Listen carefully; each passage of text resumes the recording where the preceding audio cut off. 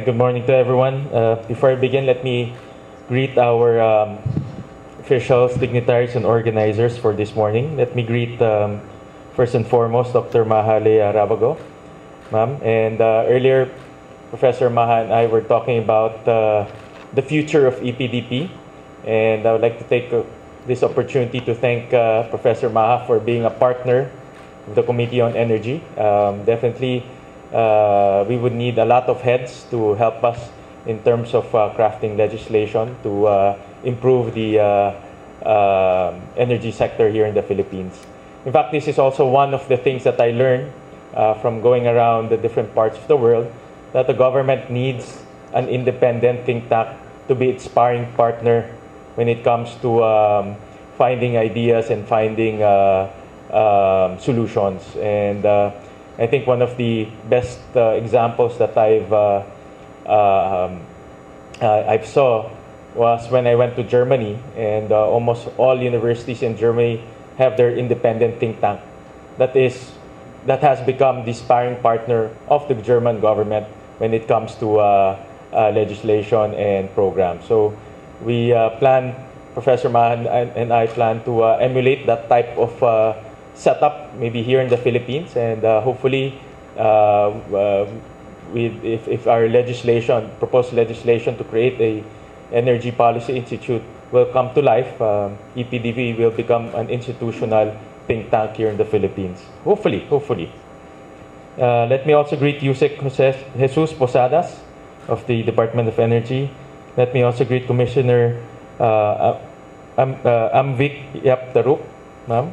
Let me also greet former DOE Secretary Zenaida Monsada.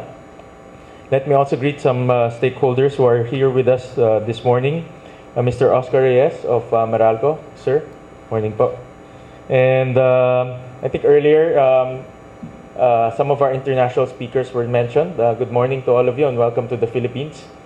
It's good to catch the Philippines without work in government and in classes, or else you probably experience 2-3 times the amount of time that you need to pass through traffic. Let me also greet, of course, World Bank, PCC, and the other multilateral institutions who are here with us this morning.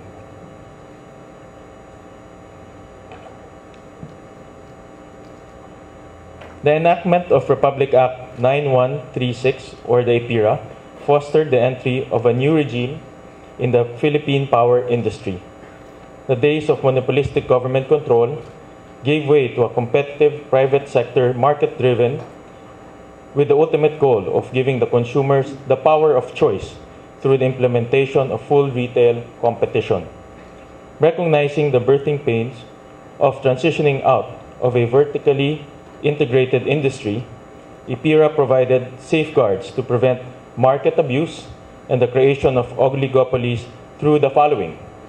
First, market share limitations prohibit generation companies from owning more than 30% of the installed capacity of a grid and more than 25% of the installed capacity of the national grid. Second, a cross-ownership provision prevents generation companies and distribution utilities from exercising control or influence over the transmission concessionaire and vice versa.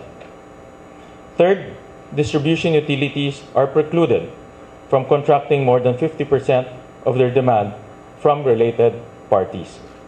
Fourth and the last, EPIRA lays down a catch-all provision proscribing market power abuse and anti-competitive behavior. This is further elucidated by the enactment of Republic Act number 10667, or the Philippine Competition Act, which specifies kinds of anti-competitive agreements and situations of abuse of dominant position. Yet, a perusal of the existing electricity industry shows the presence of dominant players and high retail rates. Almost 60% of the installed energy capacity is controlled by only 3 firms. There exists no formal monitoring of associated party contracting between generation companies and distribution utilities.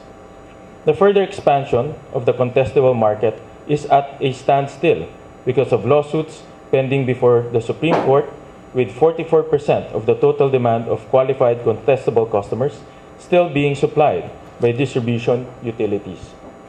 Even attempts at a streamlined competitive selection process has brought wrath with significant opposition. This is no surprise that the Herfindahl-Hirschman Index is approximately at 1176, suggesting that the power industry is on the verge of becoming highly concentrated market, one that is controlled by a handful of firms. Admittedly, the all-encompassing effect of EPIRA remains to be seen because it has not yet been fully implemented. Nevertheless, the Senate Committee on Energy recognizes gaps and limitations that can be addressed through legislation and oversight to attain EPIRA's objective of competition leading to reliable, secure, and affordable supply of electricity. First on the list of reforms, there has to be a clear delineation of powers between Energy Regulatory Commission, or ERC, and the Philippine Competition Commission, or PCC. I think both of them are here with us right now. The EPIRA gives ERC the power to enforce safeguards and promulgate rules and regulations to ensure and promote competition, encourage market development and customer choice, to discourage or penalize abuse of market power, cartelization, and any anti-competitive or discriminative behavior. While the Philippine Competition Act gives PCC the power to enforce and regulate all competition-related issues. Given these two regulatory bodies with seemingly overlapping mandates, stakeholders are in a quandary as to which agency to approach when it comes to competition matters in the energy sector. As such, ERC and PCC must come together to clarify matters of jurisdiction, which will, in the future, prevent inconsistency in rulings. Second, with regards to EPIRA, the metric used to determine market share limitation should be reviewed. The law specified installed generating capacity as the measure in computing market shares. However, this is not reflective of the true market power of a company, since installed capacity is different from the power generated and injected into the grid. To illustrate, the share of coal in the country's total installed capacity is approximately 35%, but its share in actual generation is 48%. For natural gas, its installed capacity is only 16%, but its actual generation is 22%. As a consequence, the use of installed generating capacity underestimates the true market share of a company, especially if its plants have comparatively higher capacity factors. Another imperfect restriction in the EPIRA is a cross-ownership provision. There is a necessity to expand it to three more group of players: generation companies and letter A, generation companies and distribution utilities; letter B, upstream producers and the transmission concessionaire; and letter C, upstream producers and the distribution utilities. We included the study of upstream because when we visited one of the geothermal power plants, the Macban power plant in Laguna, we discovered that the ownership of the steam is connected to the system operator, which is the concessionaire of Transco. And the system operator should be impartial at all times because it dictates the dispatch. It also creates rules for the dispatch, and it should not have any control over which type of generation company should be dispatched at any given time. However, since EPIRA did not cover the steam or the feedstock that powers the power plant, it indirectly is associated with the generation companies. So one of the proposals is to include the upstream or the feedstock to prevent unwarranted favoritism in terms of the system operator. Senate Bill number 156 expands EPIRA cross-ownership provision to include generation companies and distribution utilities to avoid sweetheart deals, especially in light of the lack of an institutionalized competitive selection process and a lenient implementation of the associated party contracting limitation. This bill, filed by Senator Ejercito, is currently pending before the committee and will be heard before the year ends. New measures will also be filed to tackle cross-ownership between upstream producers and the transmission concessionaire and upstream producers and the distribution utilities.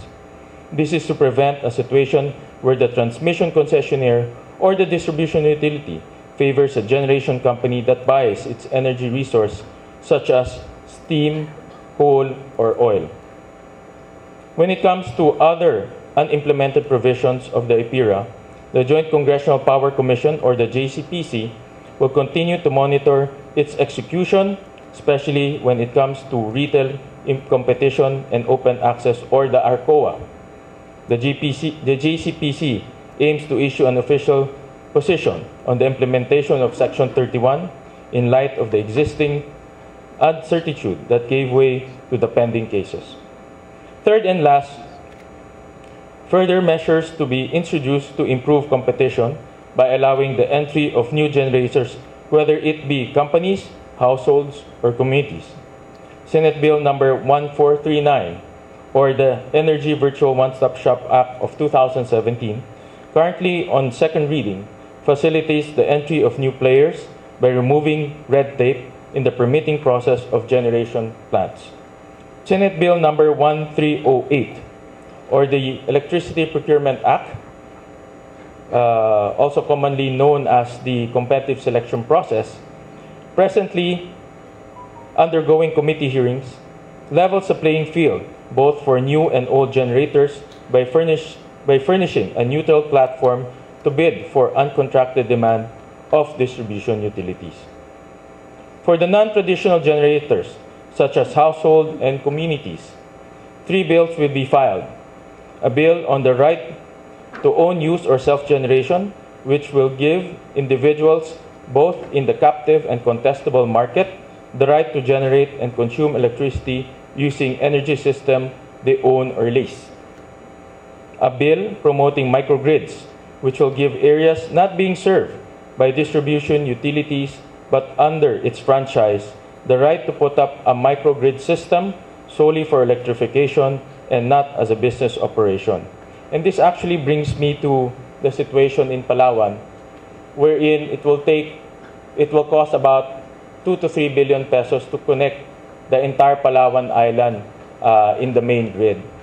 But the 2 billion or 3 billion pesos will have to traverse, I think, approximately 300 kilometers to connect small areas or small municipalities in the north. And if you run the economics of it, it will not be economical just to connect a few towns and barangays to the main grid. And this is where technology should come in. So one of the things that we plan to promote through legislation is the use of microgrids. And microgrids will also improve competition in the distribution level in unserved and underserved areas. And letter C, a bill encouraging the use of embedded generation for distribution utilities as an exception to the limitation on related party contracting. It is the Senate Committee on Energy's hope that all these measures will enhance competition in the energy industry and ultimately lead to savings for the Filipino family. Once again, thank you very much for the invitation, and mabuhay po ang EPDP. Thank you.